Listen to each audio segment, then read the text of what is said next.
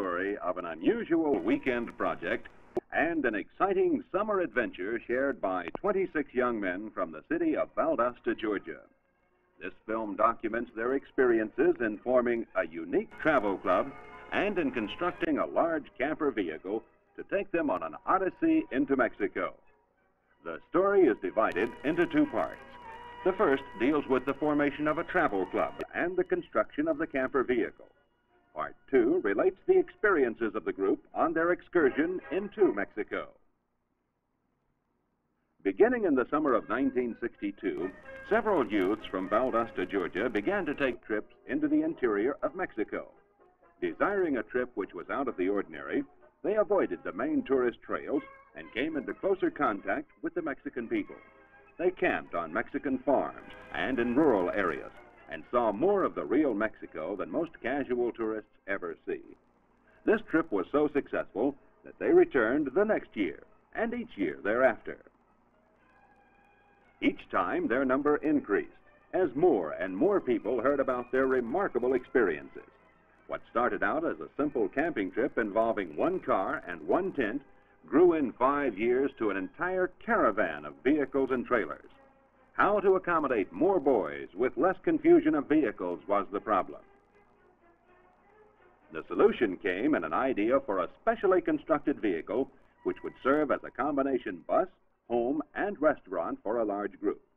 A used school bus would be purchased and divided into 3 compartments: a kitchen area, sleeping compartment, and front riding section.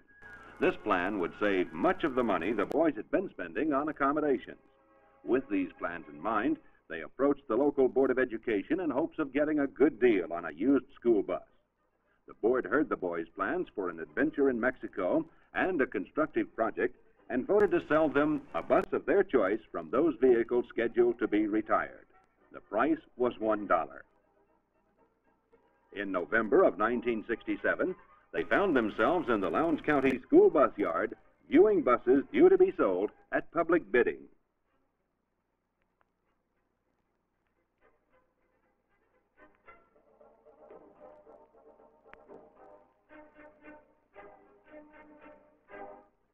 They examined the vehicles with a careful eye.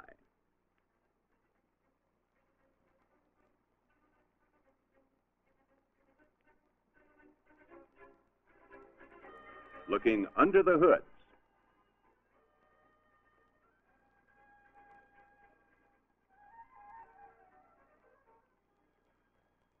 Kicking tires.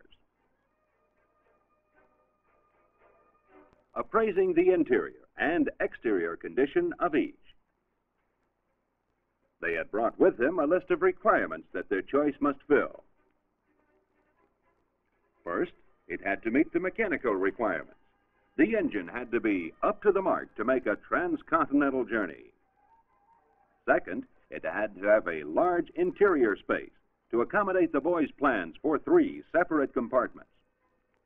Finally, the exterior of the bus had to be in fairly good shape so as not to need expensive body work. Some buses could be immediately rejected. Others took careful consideration.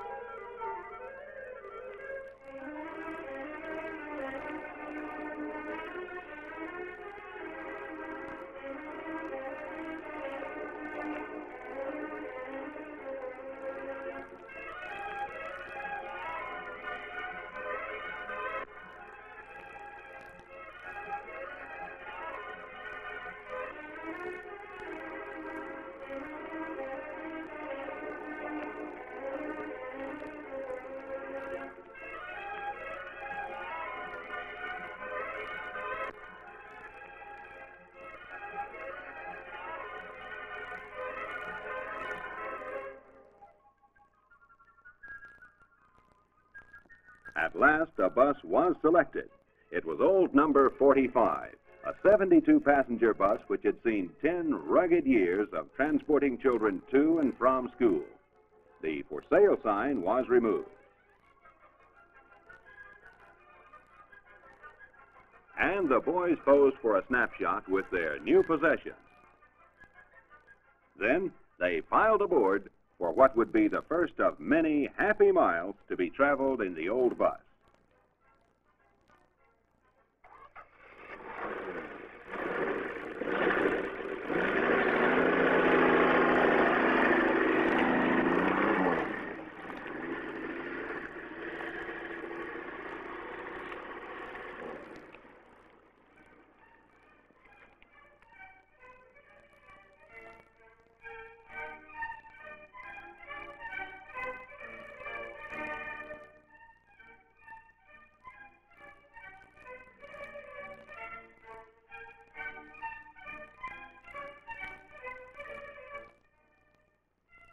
On the road, the boys enjoyed the ride and dreamed of how they planned to make this old bus see a new life.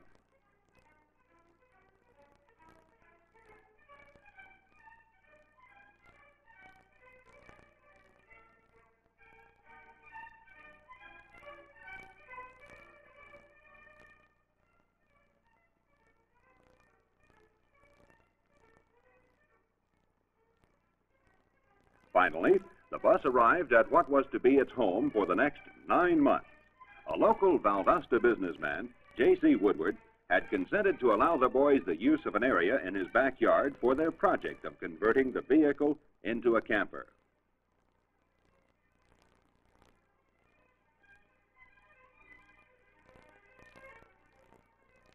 Next on the agenda was a meeting of all the boys and their parents, plans for the conversion and the Mexican adventure. It was explained how the bus was to become a mobile home for the boys on an 18-day excursion through Mexico.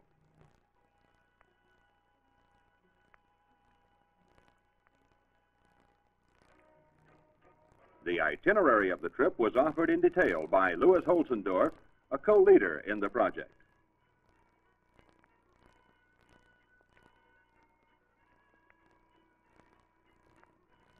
Dr. Jose B. Fernandez, professor of Spanish at Valdosta State College, approved the group's plans to study conversational Spanish and acquaint them with the rich history of the country they planned to visit. Finally, souvenirs of past trips were shown to give everyone an idea of Mexican hand craftsmanship.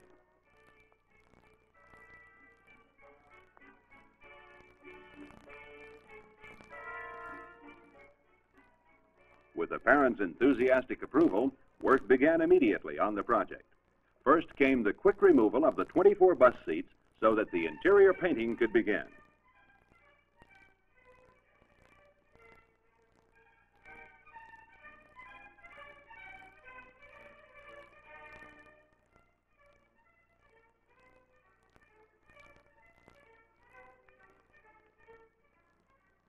The goal was to give the bus a pleasing appearance inside and out, to make it look as little like a school bus as possible.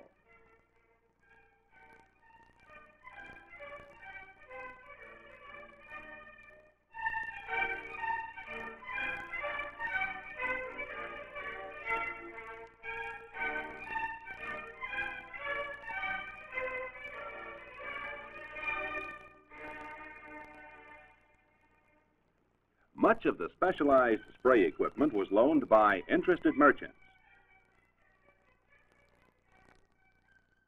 Cleaning of the boys' paint-splattered clothes was done by interested mothers.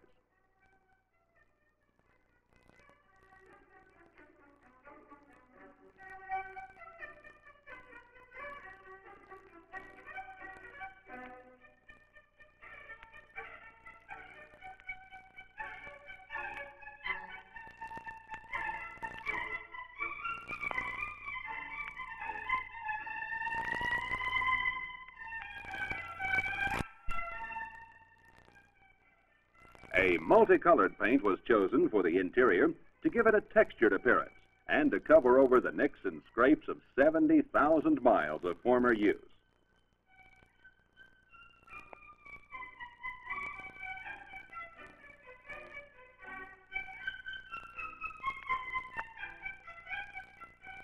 While the interior paint dried, the exterior of the vehicle came under attack.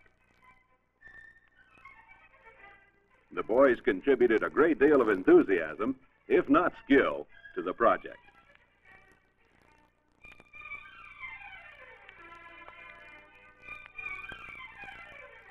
This young fellow is having a problem with a stubborn sheet metal screw. His approach to master the situation was not an uncommon one.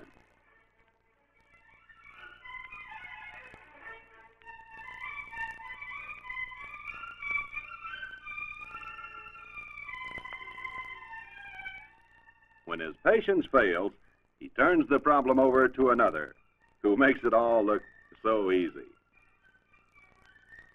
These boys are cutting holes to provide ventilation for the sleeping area of the camper.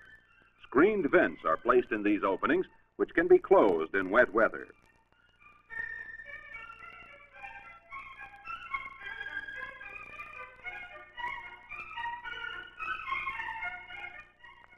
Younger boys worked alongside older ones in most phases of the project.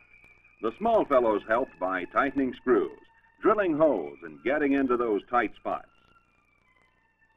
With the paint dry, it was time to begin work inside. Lumber, most of it donated, was brought in for the framing of walls and dividers. Here the boys began the first of two walls, this one to separate the kitchen area from the sleeping area.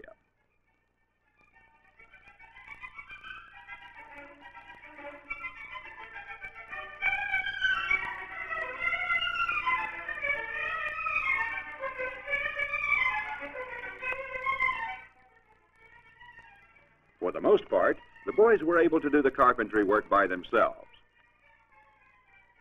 But when problems invariably turned up, there was always a helpful parent willing to show them how to solve them. The walls had to be wired before covering with paneling.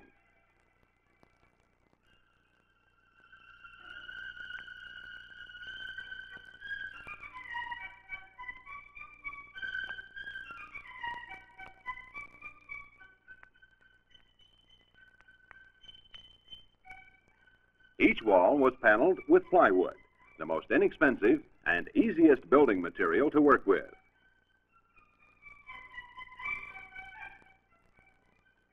The first wall completed, work began on a second, this one to separate the sleeping compartment from the front compartment. The enthusiasm generated by a day's work often took them into the night.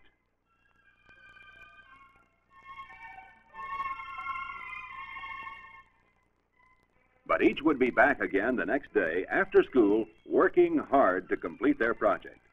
The thought of the trip the boys would take in their camper provided an incentive for some of the boys to improve their grades, as those who failed in school would miss the big trip. The kitchen area received the next attentions of the workers. The cabinets these fellows are building would provide precious storage space for the large amount of food the boys would have to carry on the trip. Food requiring refrigeration would be kept in special gas-operated refrigerators, which were purchased at bargain prices. The larger and more efficient of the two was purchased for $5 at a local salvage yard.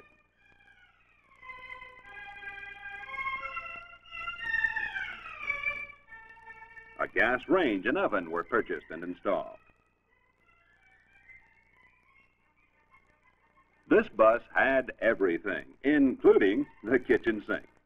It would be connected to fresh water tanks mounted under the bus. The group cut costs by using discarded glass-lined hot water tanks for water storage. The tanks were purchased for $3 each from a junkyard, stripped of their metal covering and fiberglass insulation.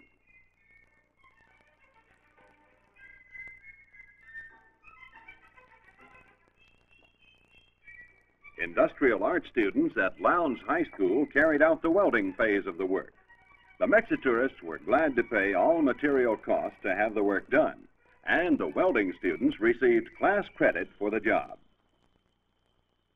Other work under the bus continued, such as installing new brake hoses,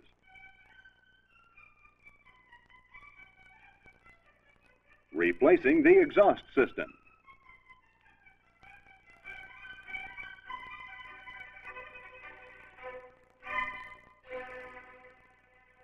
running new wires and making good electrical solder joints.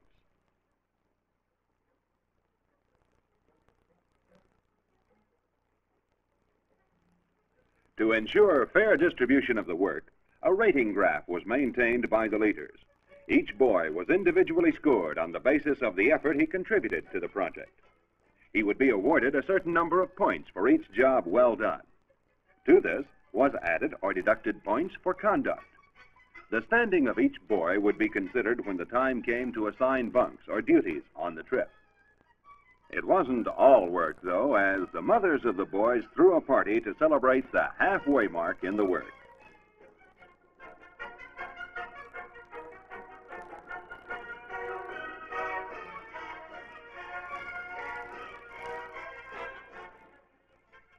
But the work must continue, as it would soon be summer, and the goal was to finish the bus well in advance of the trip.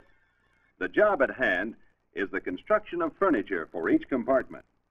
Wooden bunk seats in the form of boxes with storage compartments for each boy's clothes were constructed to replace the original bus seats. A table was designed to drop down between these boxes to form a level bed for the night.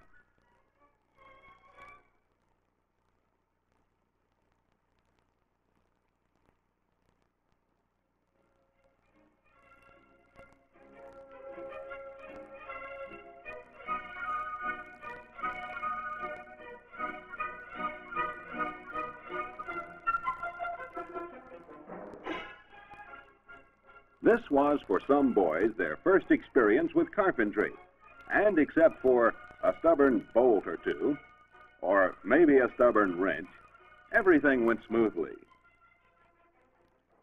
The job at hand here requires either a smaller nail, or a larger hammer, or maybe a larger boy.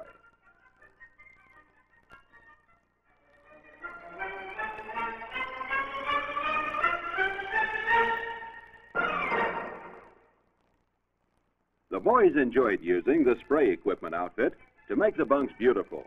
Again, a textured paint was used to cover a few defects in carpentry.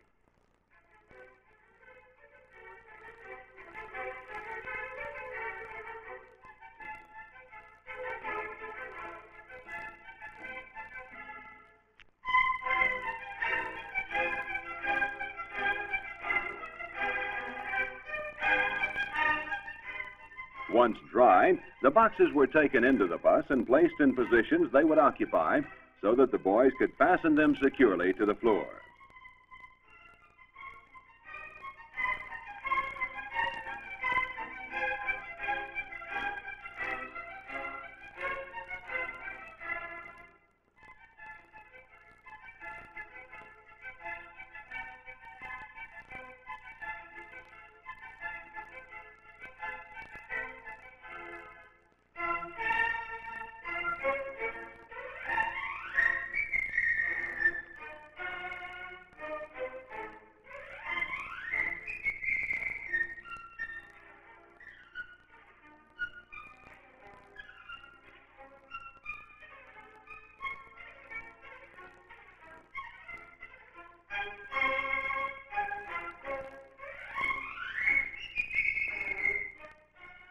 These scenes should give you some idea of the design of the dinette arrangement. A vertical board forms the back of each seat, while at night, this board becomes a support for a double overhead bunk which folds down from the ceiling. This space-saving arrangement achieves the goal of a completely self-contained travel unit.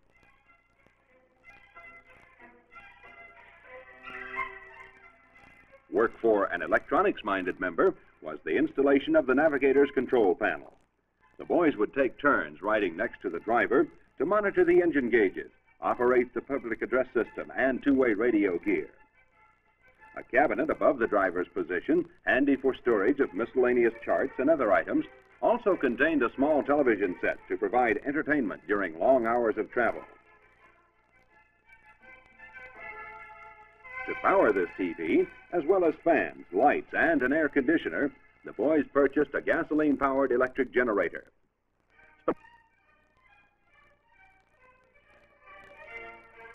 Special help from the Valdosta Area Technical School was solicited to make a compartment to hold the generator. The boys worked with the welding instructor at the school until they had completed a framework for the generator compartment. The generator was installed and wired into the bus's electrical system. One of the purposes of the venture, as outlined in the meeting with the parents, was to acquaint the boys with the Spanish language. Since they were about to embark on an adventure in Mexico, they were especially receptive to the occasional Spanish lessons, usually held before or after a work session.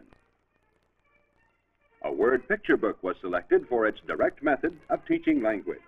The boys studied this book at home, then improved their pronunciation during the lessons by imitating one of the leaders, who majored in Spanish and who spoke it fluently.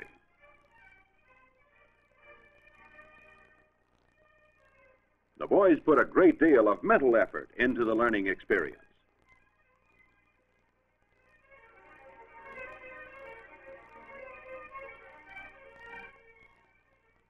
The last phase of construction work was entered into with a flourish of activity.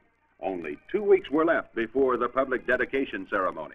In this time, the bus would receive its final exterior coat of paint. First, there were some preparations to be made.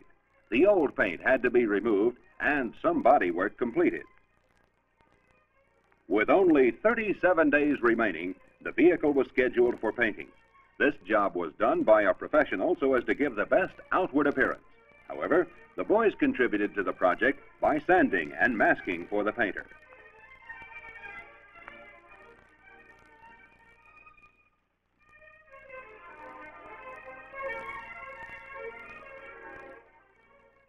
There was scarcely time to admire the bright new finish before the dedication ceremony. First, the sides of the bus had to be lettered. A Valdosta commercial artist, Red Sykes, contributed an afternoon to complete this work in time.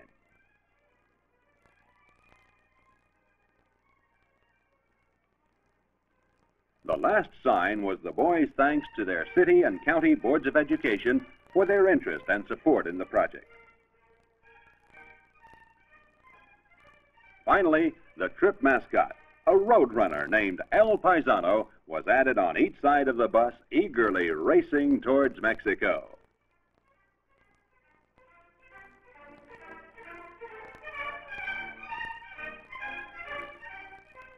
And the name of the project, Mexitour 68, was painted on the side of the bus and iced on the dedication day cake. Parents and friends of the boys, as well as interested citizens, came to see the camper bus the boys had constructed and to attend the dedication ceremony.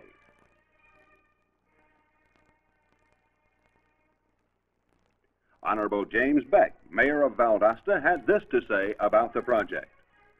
They worked long hours and arduously and tirelessly for the completion of this bus. They've equipped it. I personally have been through it, and I don't think I've ever seen anything as remarkable, in my estimation or my opinion.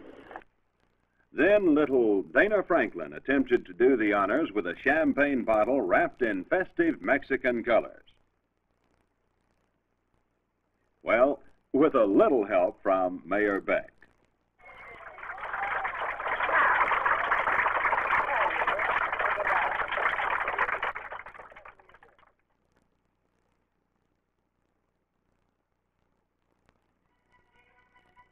One of the co-leaders in the project, Robert Winter, reminded all that the credit should go to the boys who had persevered for 9 months in achieving a distinctive goal, the planning and execution of their modern camper bus. As the boys stood in front of their creation, they recalled the hours of effort that went into its construction.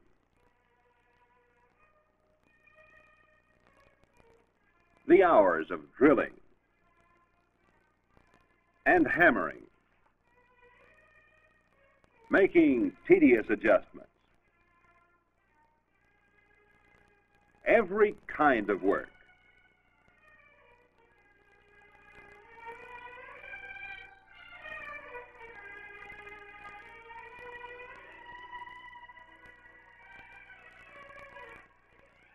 Checking and rechecking every detail.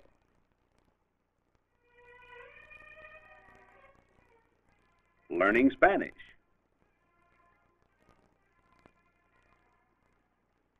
Their new experience with power tools. Learning to take advice. Working as a team.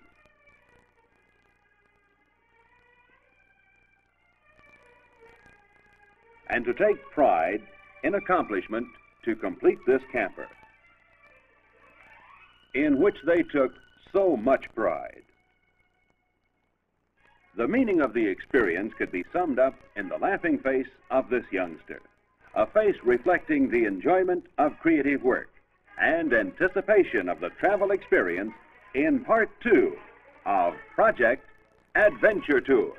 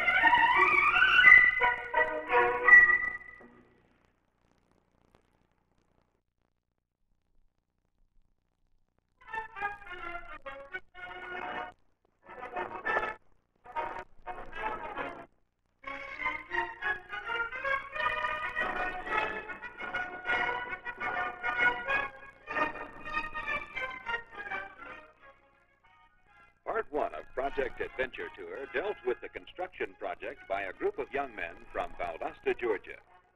They purchased a retired school bus from the local Board of Education and carried out its conversion in the backyard of a Valdosta businessman. The bus had everything, including kitchen, sleeping quarters, and comfortable seats for the group. The purpose of the camper was to take the young men on an excursion into Mexico, an adventure they had planned in every detail during the 9 months they were converting the bus. This bus was named El Paisano, and upon its completion, it was dedicated by Valdosta Mayor James Beck and blessed for its long journey by Father Thomas Payne of St. John's Catholic Church. Our story begins with El Paisano well on its way to Mexico.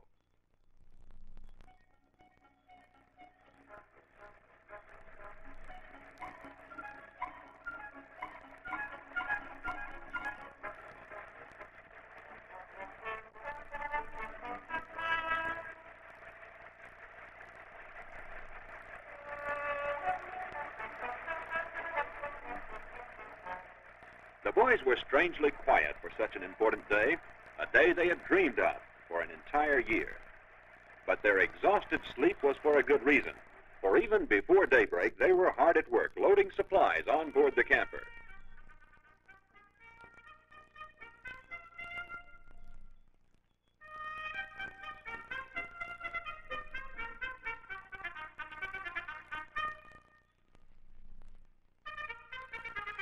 To the cook's chagrin, he discovered he had underestimated how much space the supplies would occupy in his small kitchen. Although most of the boys had packed days before the trip, there was one who brought his personal gear early that morning. This was transferred into storage spaces under the seats. Each boy had one of these compartments in which to stow all personal equipment and clothes.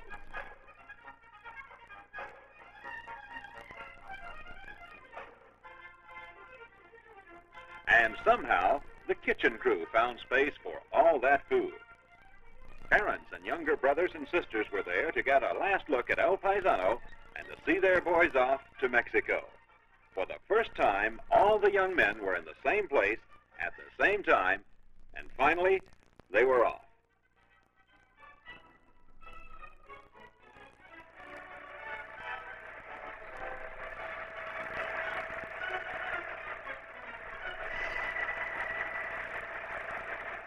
It wasn't long before they were wide awake and in good spirits.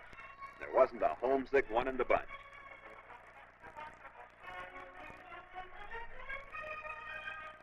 There were some sedate games going on, such as this round of chess with one of the leaders.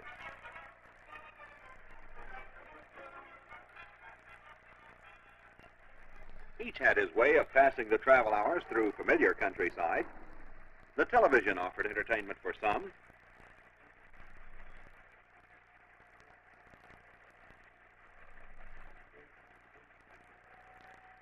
A snack lunch was prepared en route by one of the kitchen crew.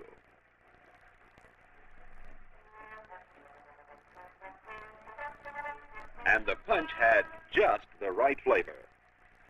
Dishwashing was an especially messy chore while traveling. More than once, a rough spot in the road would leave a dishwasher's face and clothes dripping wet. The boys took turns at the navigator position. They monitored gauges and operated the public address system. This scene could be best described as the Great Train Race. It was one of the few things El Paisano could pass at a thundering 55 miles an hour.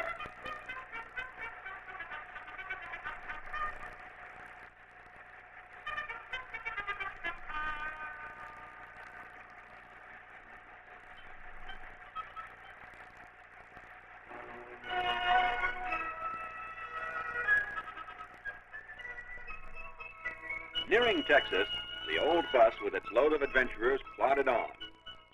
They drove through rain, late into the afternoon, and on into the night.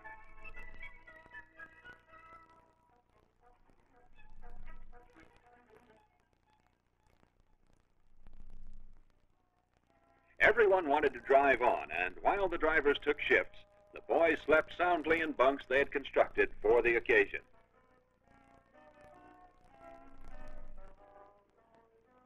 Hundreds of miles later, early in the morning, the bus rolled across the Rio Grande and into Mexican customs.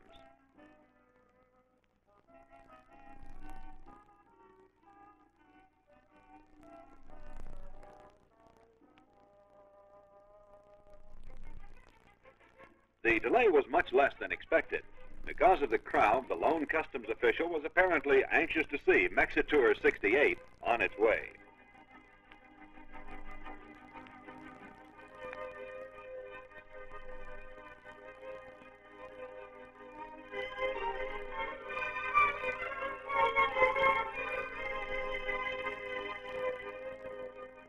It was clear to the boys as soon as they crossed the border that the people here lived in a different world.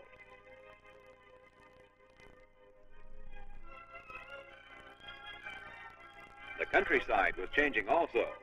Mountains began to rise from the desert plains. The first destination was Concepcion del Oro in the Mexican state of Zacatecas. Reaching the city wasn't easy.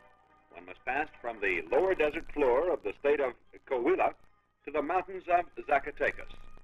The slope of the road would be a strain on any vehicle, especially a 10-year-old bus loaded with equipment and boys.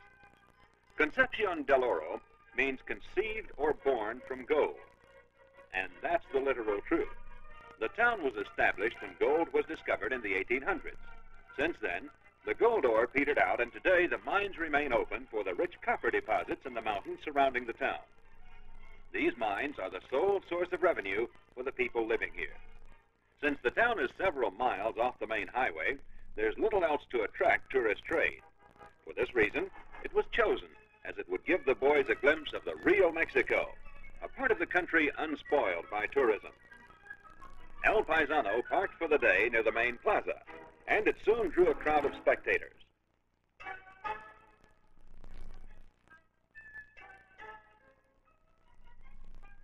The boys struck up friendships with Mexican lads, comparing school and home life.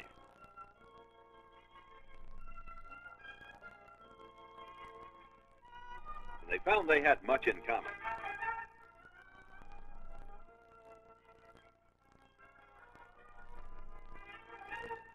An invitation to play baseball was enthusiastically accepted by the Mexitourists. They formed two teams, the Americanos and the Mexicanos. It was a game played on the Mexicans' home ground, actually a flat field of mineral deposits from nearby mines. It was, however, the only flat place for miles around. The Americanos got off to a good start. But soon a problem in interpretation of rules developed. There was a small problem in communication, but the Mexitourist's Spanish study paid off, and one was finally able to explain the correct version of the rule. All were amigos again, and the game resumed.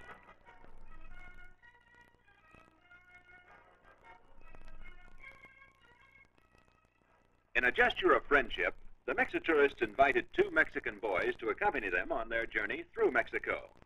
The Mexican youths, Emilio Gonzalez and Nacho Galvan, shook hands with the Mexitourists and were glad to be included in the rest of the camping adventure.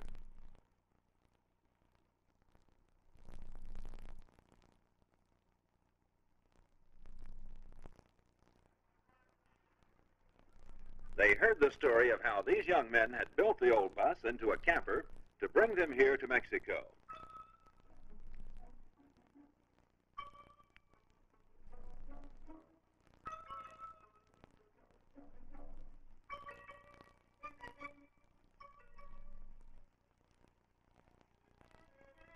Spectacular Huasteca Canyon was the next stop. Nestled in the eastern Sierra Madre mountain range, the canyon represents the natural beauty of Mexico, and for the boys, a contact with the rugged sort of outdoor life common to the Mexican people.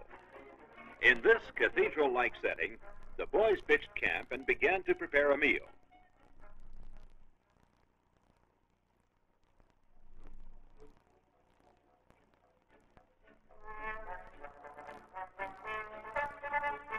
This required teamwork, a trait these young men had in common. Sometimes the meals were not the best, but at least there was enough of it. There was even enough to spare for a lonesome amigo who strayed into camp. Another visitor to the campsite was a young Mexican businessman on a burro. He offered his burro for rides, for a price, that is.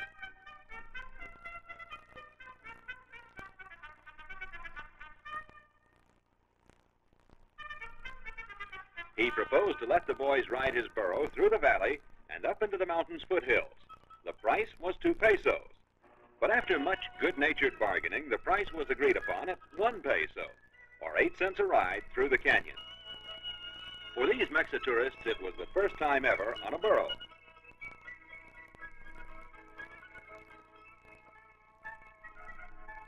And it was soon clear that this animal wasn't going to be hurried.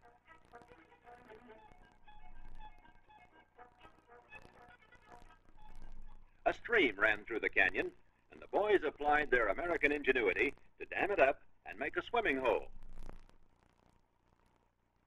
The clear, fresh water was ideal for swimming and bathing, and even shaving if one was willing to shave under such crude conditions.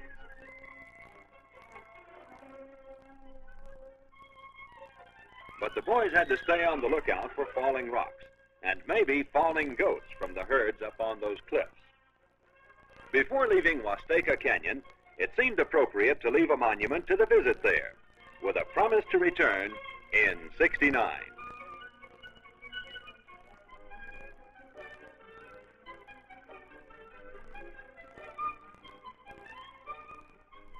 A few days later, and a few hundred miles south, El Paisano entered the city of Guanajuato. A Spanish colonial-style city, centuries old, Guanajuato was the cradle of the Mexican Revolution. The streets are very narrow, having been laid out long before the age of mechanized travel. All are understandably one-way today, and even so, the bus barely squeezed through. An old Mexican saying has it that the streets are so narrow that dogs learn to wag their tails up and down. The city, founded more than 400 years ago by the Spaniards, is laid out along the bottom of a ravine surrounded by mountains. It's a region in which some of the fiercest fighting of the Mexican Revolution took place more than 100 years ago. In many ways, the town is the same as it was then. It's a colonial landmark prohibited by law from undergoing any change in its original architectural style. It has so many plazas, it has been dubbed 7 plazas in search of a city. It is also often called the city of staircase sidewalks because of the steep, hilly setting. Because of the narrow sidewalks, the Mexitourists had to proceed single file. Antique shops were numerous, and there were many items the boys would have liked to bring home if only they had had enough money and space would allow.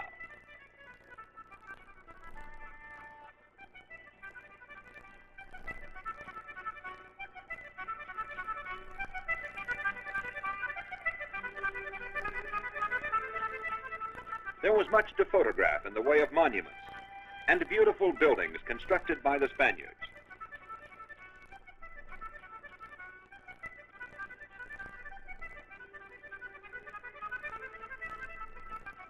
The steps of the Juarez Theater formed a rendezvous for the young men when it was time to eat. While waiting for stragglers to show up for lunch, a passing organ grinder cranked out a serenade. When asked where his monkey was, you guessed it, inside, taking a siesta.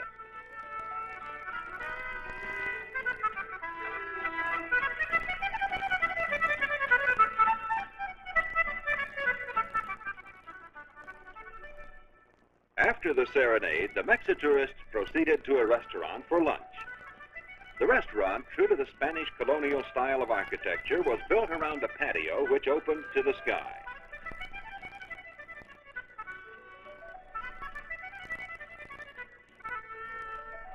It was a veritable hanging garden.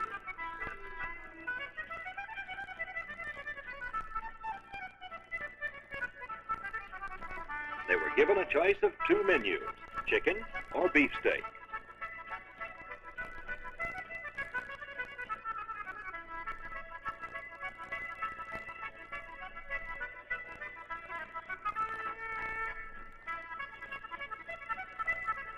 This fellow on the right has just discovered a strange-looking entree. He's not so sure if it's edible or not. Some later found out that highly spiced Mexican food can leave you with a good case of the blahs.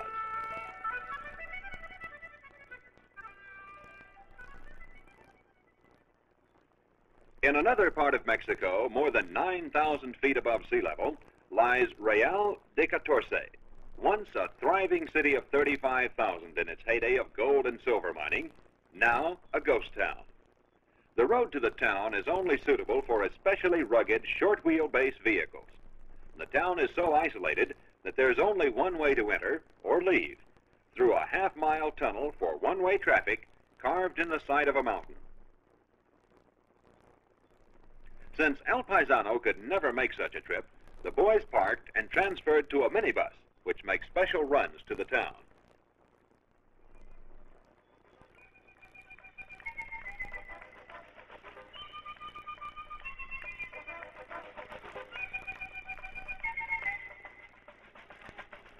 Although only 28 kilometers, or roughly 17 miles, the trip to the town takes over 2 hours.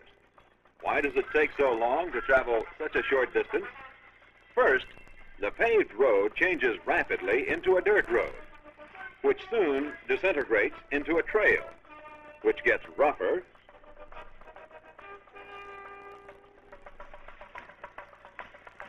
and rougher.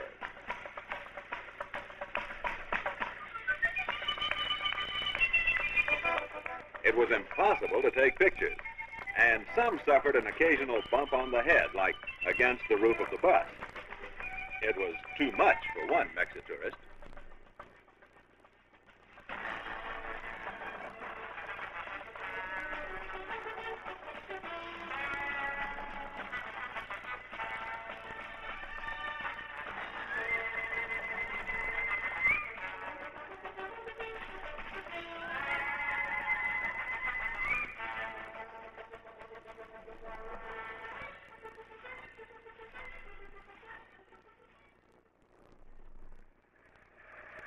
The last half mile of the tortuous trip was through the tunnel. It was once used to haul out the gold ore mined there.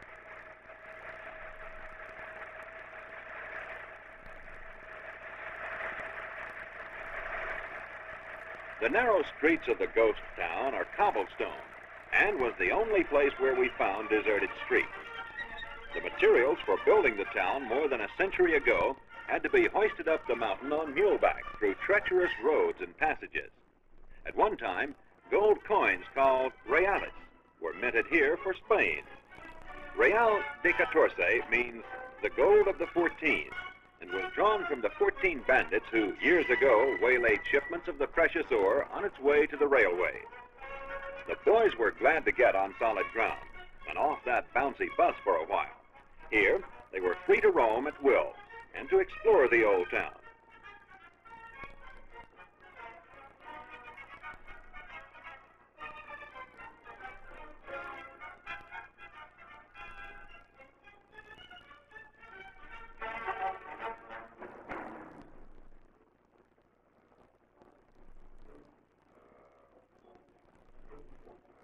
Much of the town was in ruins, but even so, it gave the boys a good idea of how life must have been back when the town was a Mexican Mecca.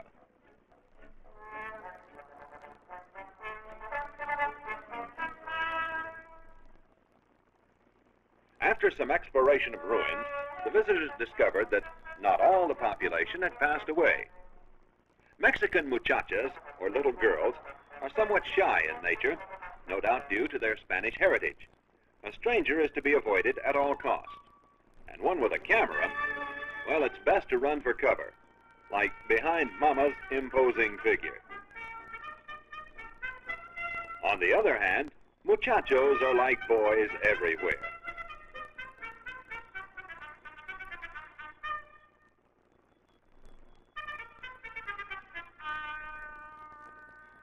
The rocky terrain here is in no way a deterrent to a game of marbles. Here, there's no such thing as a straight shot.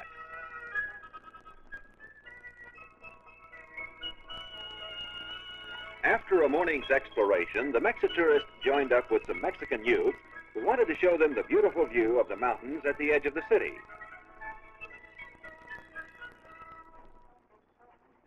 On the way up, they passed through a green forest of cactus. The prickly plants thrive here in the high altitude and produce a red fruit known as tuna, which the people cultivate to eat and to make jam and candy.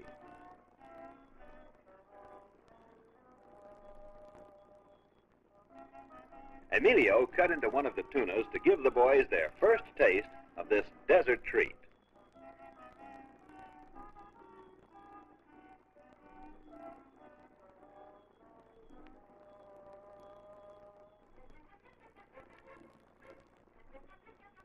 This Mexitourist isn't quite sure if he likes this new delicacy or not. Sort of like raspberry jam, or maybe cranberries. The back door of this unusual town is a drop-off into the deep canyon below. In the distance, more ruins of part of the town can be seen, and a small stream, complete with waterfall, flows at the bottom of the ravine.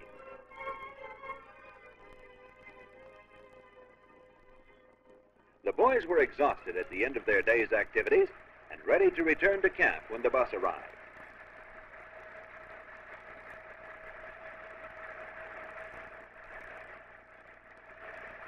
The last night in Mexico featured a Mexican mariachi band.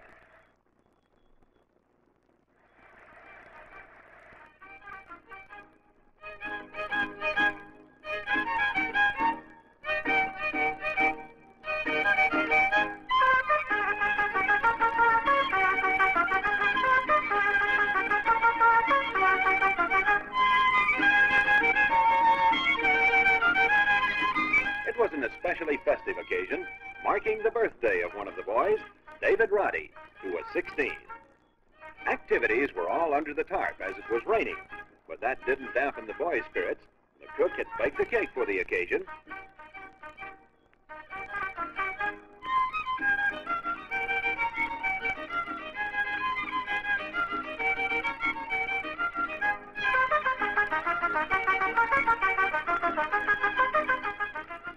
Emilio demonstrated a Mexican folk dance.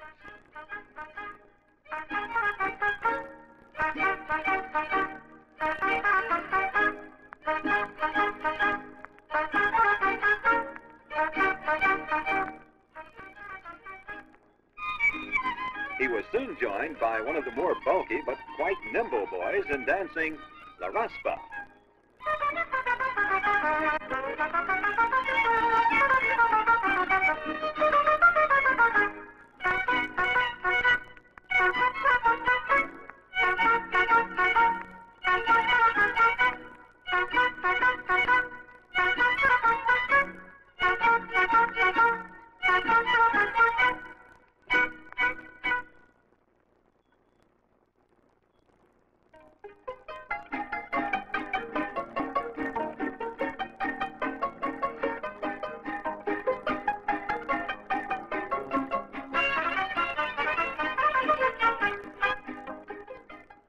According to Mexican tradition, every birthday party should have a piñata, a clay gourd filled with candy and favors, which the birthday honoree shares when he breaks the gourd with a stick while blindfolded. This piñata was an easy one because David was led right to it in order to preserve the windows in the bus.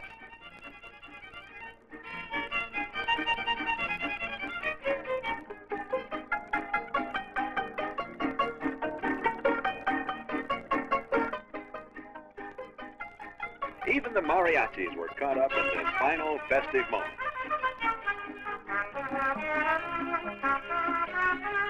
And guess who got the most candy? You guessed it, the small fella on the bottom.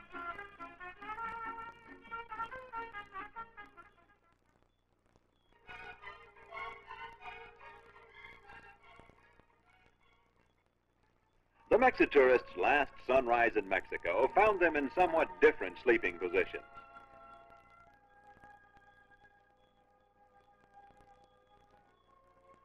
Before rising, they lay on their cots reflecting on their experiences of the past 2 weeks. Unique and heartwarming experiences. Amistad, or friendship with Mexican youth. The rugged outdoor life. A sense of duty and responsibility. All the experiences and adventures which would lead the boys onward and upward.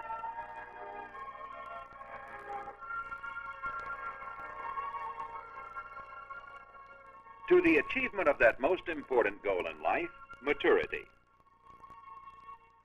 And in maturity, they would remember and appreciate the role they had played in that unique experience called Project Adventuretour.